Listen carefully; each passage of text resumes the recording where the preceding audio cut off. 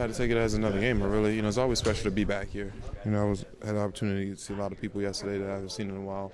Go to my house and enjoy my house a little bit, but it was another game. Another game for me. To come out on the losing end, but a great comeback attempt. Just talk about the loss. The guys really buckled down. Some guys, some teams would have just, tanked it and said, let's get the next one. But, the group just kept fighting, and got yourself an opportunity to try to win the game. Jermaine, I don't know if you've been asked this before, but evaluate your performance. How did you feel out there?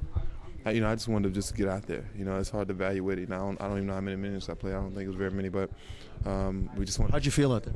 I felt pretty good. We just wanted to see how it would hold up in game situation, and we just want to get another practice tomorrow and keep building. But overall, we didn't really, we didn't think that I was going to be at the form that I was before I left. But I take it. I told the guys when I came out, then in the third quarter, that I gave it a passing grade. And at that particular time, we were down by 20. I say, well, unfortunately, we're down by 20, but I give myself a passing grade for us. It's the physical part of my body.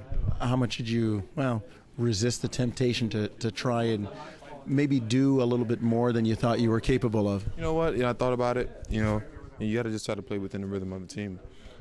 That's basically why I said I wanted to come off the bench. Just work my way back into it, earn my spot back, and just keep building. I think when you try to do too much, you try to prove. I feel like I don't need to prove anything to the fan base because I've set the record in all-time games. All-star games. I've shot blocking record. People know what I can do.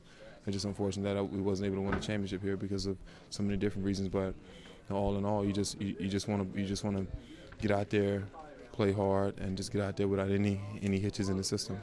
Jermaine, compare the middle two quarters where it seemed to get away from you guys to the fourth quarter when, you almost reeled it back. Defense, man, we got stops. We made them, took away the layups and took away the open threes and open jump shots. When we do that, we'll give ourselves an opportunity to win. But when we don't do that, then we're going to struggle. And it's been kind of the tell of our team this year. We win games when we play defense. We lose games when we don't play defense.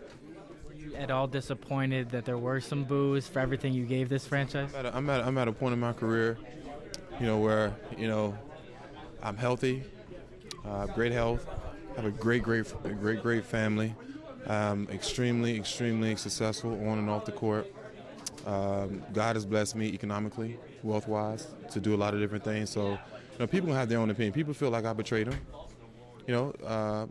If that's how they feel, I thought ultimately the agreement was with me and the franchise that we wanted to start over. Get something on the court where they can be proud of. I never knew that, I was the issue. Nobody wants to be hurt. As a matter of fact, I played to the detriment of my health. I tore the meniscus and kept playing on it because I wanted to be out there for the team. So, people that booed, to be honest, I really don't care. People that supports me, the people that come out and support and wear the jersey. There's a lot of 7 jerseys out there. Again, the city has been a great deal to me. And I appreciate the support. I appreciate the support that I got tonight. But the people that don't like me for whatever reason, it really doesn't matter. It really does. It doesn't change my life whatsoever. But I will be back. Still have my house here. So hopefully the people that don't like me as a basketball player now will like me as a person when I come to town because I still will enjoy Indianapolis and I'm going to keep my house here. Off topic, watching Danny Granger the first few years of his career as a teammate, did you see this coming, what he's been able to do this year? Emerging as a potential all-star, is it surprising you what he's doing?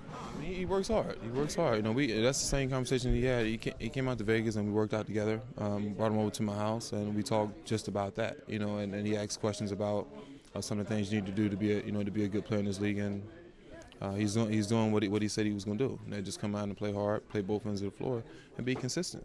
That's all you can do is be consistent. And he's doing a great job at it. He's helping those guys play. Win games and be in games every single night.